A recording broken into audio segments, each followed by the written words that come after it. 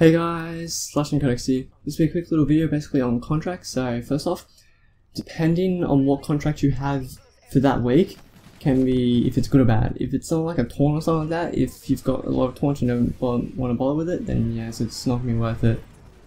What I think is worth it is basically anything that gives you supply drops and stuff like that. So last week it was 3 rare supply drops. That was particularly good. It took me a few extra games to do, but it was better than going through and doing a taunt attack where I got just rare taunt. So that's particularly worthless.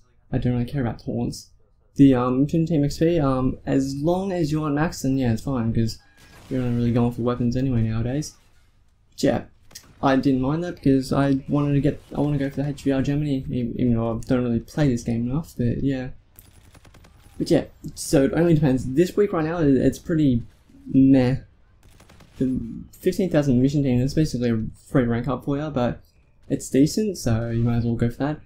The taunt hack, it's pretty shit. You only get the one taunt hack, you don't get anything extra with it. It's not like a supply drop that just gives you that and it's 2 other random shits. It just does that, so that's really all you can do. But yeah guys, hopefully you enjoy that. Hopefully you actually like the contracts. A lot of them are decent, some of them are actually better than others. But yeah guys, I'll see you next video. Bye guys!